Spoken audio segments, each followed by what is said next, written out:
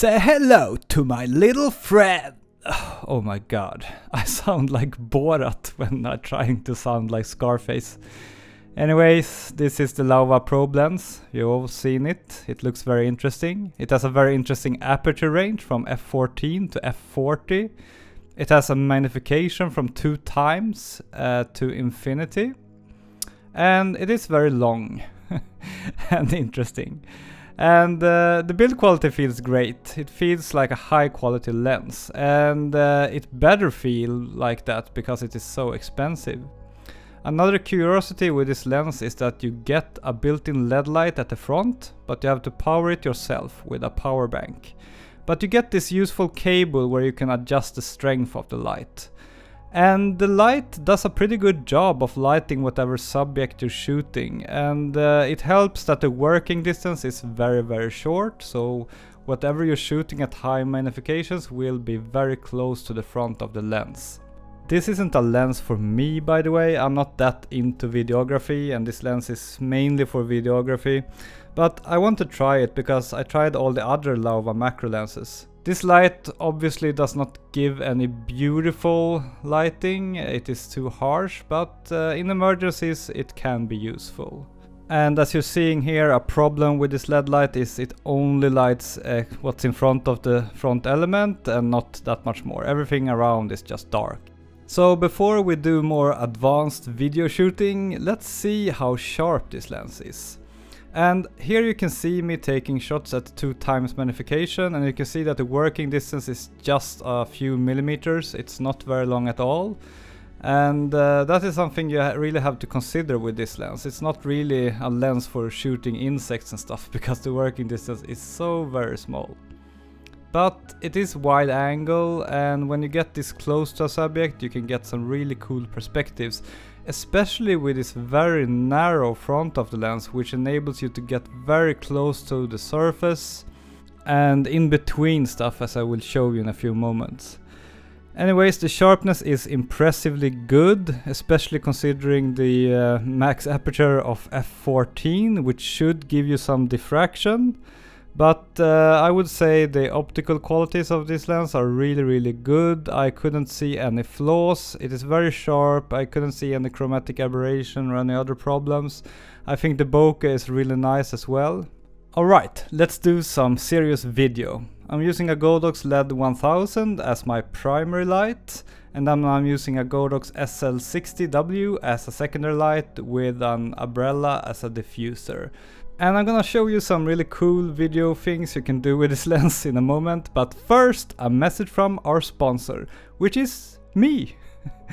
This video is sponsored by my newsletter. I have a monthly inspiration newsletter about photography, completely free. Go sign up for it if you're curious about it. It is very much about macro photography. Sign up at mwroll.com for my awesome newsletter.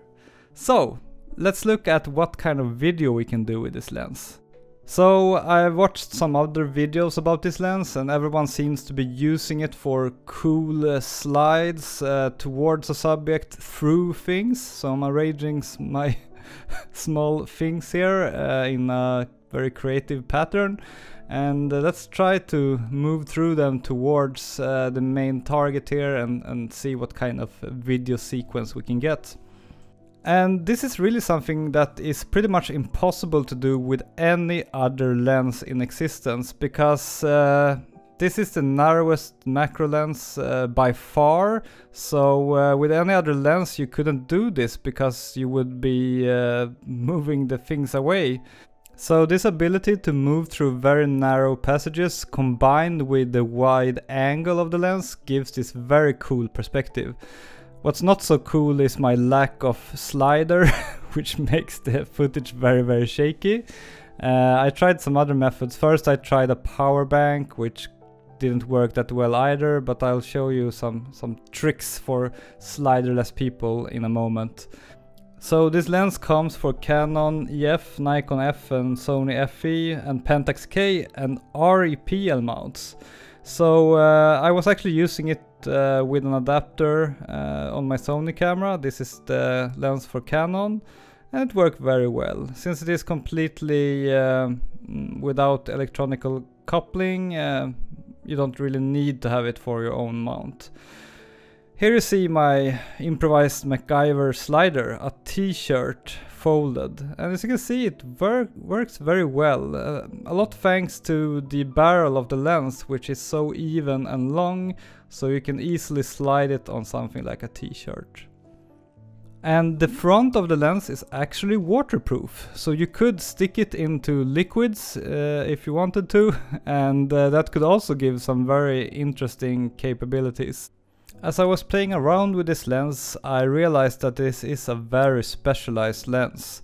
You can pretty much only use it for some very special cases, but for those cases this is the only lens you can actually use. For example, if you want to film some shot where you dive into something, for example a bottle or a cup of pens, you cannot do this with any other lens because all the other lenses are much thicker, so you cannot get them inside things or through narrow passages. But if you don't have these very special needs, this is probably not the lens for you. It is also very hard to use this lens, because to get really good shots you actually have to adjust the focus while you're sliding very evenly, and this is not easy. I tried a few times myself, and yeah, it's hard to keep the focus right while moving the lens steadily. And one thing I found myself doing a lot was by mistake adjusting the aperture when I wanted to adjust the focus. These two rings are very close to each other and they feel exactly alike. So that's a little bit of a downside with this lens. They could have made the rings some more distinct. Anyway, you can buy this lens with a follow focus kit so that you can mount it to a really serious video rig, and then you wouldn't have any problems like these. But here you can see some shots that I think look pretty cool and that I was able to do only using my t-shirt and my hands, and with no experience in videography at all, and just with like 10 minutes of practice. So it is really a fun toy if you have the money to pay for it. Anyways, it is a very interesting design, and this very long barrel is very useful for doing these kinds of shots, so clearly Laowa has been thinking this through. But it is not a lens for like everyday use where you go out to shoot insects and stuff that I like to do. It is not practical at all for that with a very short working distance and with a very long and unwieldy lens. But wouldn't it be very cool to have a similar lens but a lot shorter? Imagine a lens with this very narrow barrel and a max aperture of maybe f8 that you could use for shooting insects very close to surfaces. That would be cool. As a last note, this lens has basically zero focus breathing. When you change focus, the framing stays exactly the same, which is of course also great if you're doing video. All in all, this lens is great if you have the need for it. As a last reminder, please go visit my Instagram. You can find me at mwroll on Instagram, and there you have all my beautiful macro shots and whatnot. And also please remember to subscribe to this YouTube channel. I post new videos about macro photography every week. That's it for this video. Over and out. Bye.